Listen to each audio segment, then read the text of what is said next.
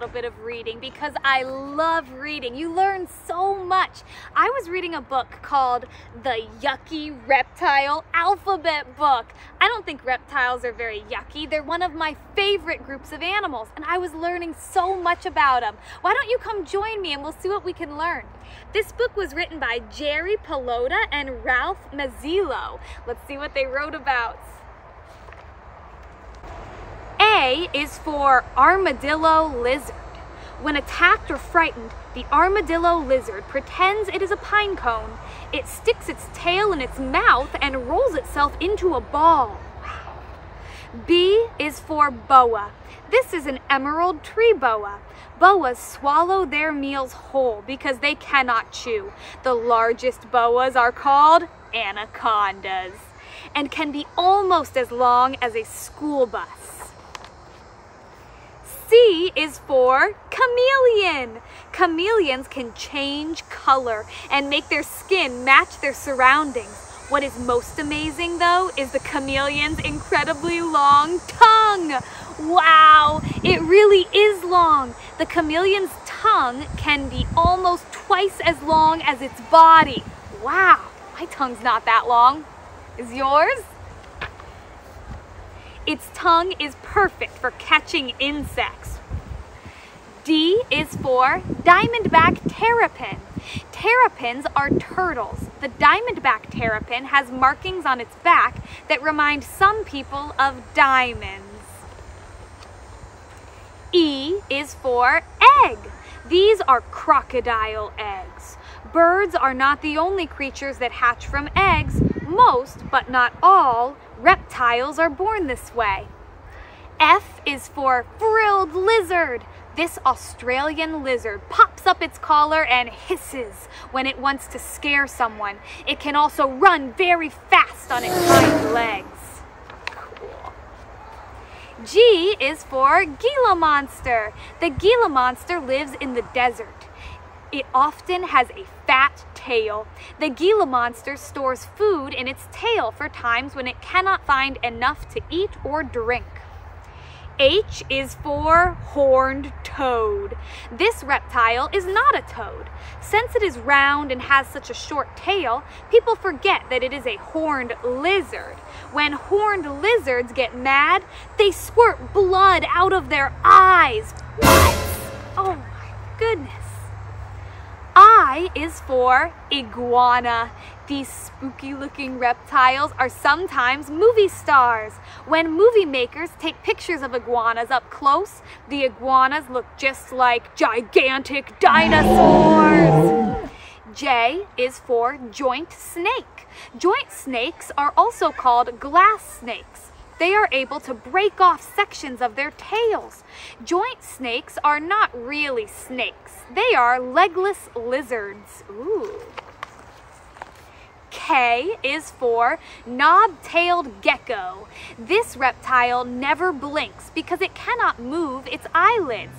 It licks its eyes to keep them clean.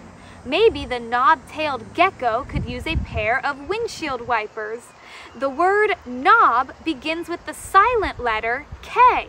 Let's find a reptile whose name starts with the hard K sound, like k, k. K is for Komodo dragon. The Komodo dragon is the biggest lizard in the whole world. It is larger and longer than most people. L is for leatherback sea turtle. This ocean turtle is the largest of all turtles. It is also the most widely traveled of all reptiles. The leatherback turtle can be found all over the world in both warm waters and cold waters. M is for mollusk. Some people call this a mountain devil, and some people call it a thorny devil. It would be hard to keep as a pet because it eats hundreds and hundreds of ants every day. N is for night snake. Night snakes are nocturnal. This means they do not usually come out during the day. They are ready to come out as soon as the sun goes down. O is for ornate box turtle. Box turtles have a hinged bottom shell that they can completely shut to protect their bodies. The ornate box turtle is prettier than other box turtles. P is for Paige's Planet and pipe snake. The pipe snake has a neat way to fool other animals. It hides its head under its coiled body and lifts up its tail. The end of its tail looks like its head. Q is for queen snake. The queen snake is a water snake that may have gotten its name because it is a picky eater and likes fancy food. It prefers to eat only soft-shelled crayfish. R is for rattlesnake. These snakes make rattle noises by shaking the end of their tails. Not many people like to play with rattlesnakes because they have poisonous fangs in their mouth. S is for skink. Everyone has heard of a skunk, but how many people have heard of a skink? On this page is a blue-tongued skink. It did not get its blue tongue from licking blue lollipops. It was born this way. T is for tuatara. Tuataras were alive when dinosaurs still roamed the earth. They are different than all other living reptiles, although they look like lizards. U is for urutu. This snake has the letter U at the beginning of its name. It has the letter U in the middle of its name and at the end of its name. The design on its skin even looks like the letter U. V is for vine snake. The vine snake is long and thin. It looks like a skinny piece of green rope with head attached. How can it remember where the end of its tail is? W is for whiptail. In some places, almost all of the whiptails are female. When picked up, whiptails wiggle their heads from side to side. X is for Xanthusia riversiana. What? What kind of name is that? This scientific name is much too difficult for young children. People usually call it an island night lizard.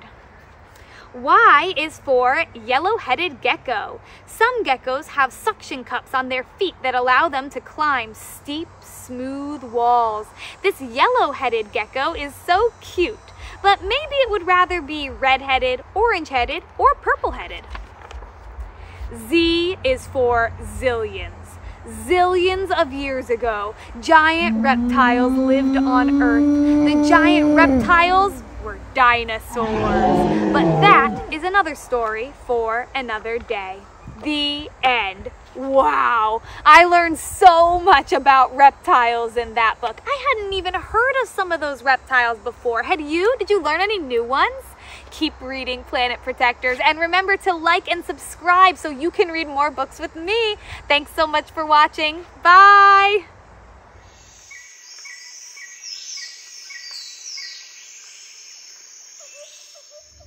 But don't forget to like, subscribe, and share this video for more adventures.